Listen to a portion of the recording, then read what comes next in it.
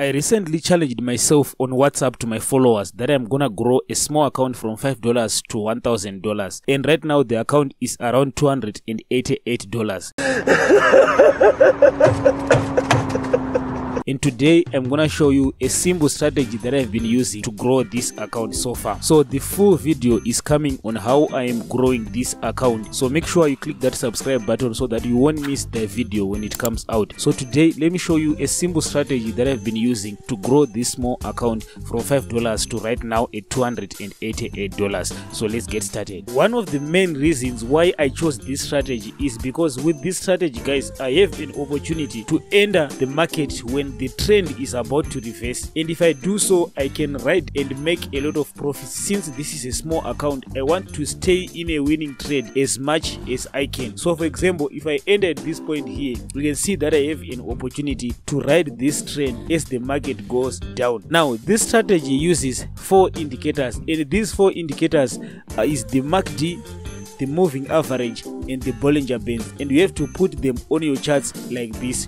So if you stay with me until the end of the video, I'm gonna show you how to insert your indicators like this on your charts. For now, let me show you when to enter and when to exit the market. So let's start off with this selling opportunity example here. So for you to sell with this strategy, you want to see your MACD moving above the upper Bollinger Bands. Once the MACD moves above the upper Bollinger Band, you want to see the red line, which is the MACD line, crossing with the 2-period moving average line, which is the black line that you see right here. So once you see this crossover, the black line crossing going down, and then you will see this happening above the upper Bollinger Bands, you see that this is a selling opportunity. So you could place your sell order right here, and you would ride the trend, right? This is a trend reversal trade. So once you get into that trade, if the market goes in your direction, make sure to ride that trend as much as you can. So this is a selling example. Now let me show you a buying example. So for a buying example, what you want to see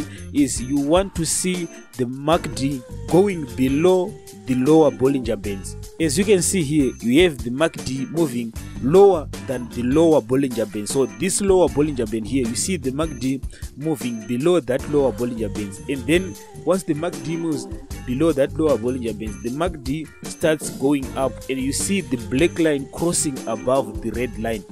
So right here you can see the black line crossing above the red line, and then this is where you would place your buy order right here, and then you ride up the trend going up.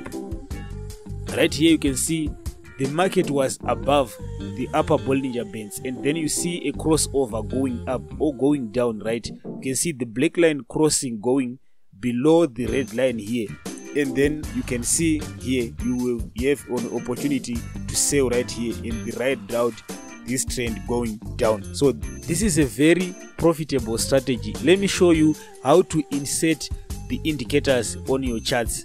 So to insert your indicators on your charts, first you need to insert the MACD. So to insert the MACD, you click on F, and then you click on MACD. Find MACD here and you click on MACD. You leave the settings to default. Don't change anything here. If you want to change, you can either maybe change the colors, but don't change the parameters, and then you click done. Once you do that, you see your MACD inserted right here. The next indicator you want to insert is the moving average. So click on F again, go to indicator window, don't go to main chart, go to indicator window and you click plus, and you click moving average. Select 2-period and method, put linear weight and apply to first indicators data, and you click done. Once you do that, you are going to see your black line, right? So the MACD for mobile will come up like this.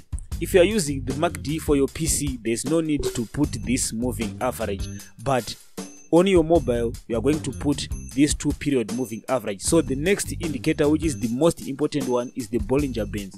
So click the F and go to indicator window and click on Bollinger Bands. Once you click on Bollinger Bands, the parameters is period 200, deviation 1.500, shift 0, then apply to first indicators data, make sure to apply to first indicators data.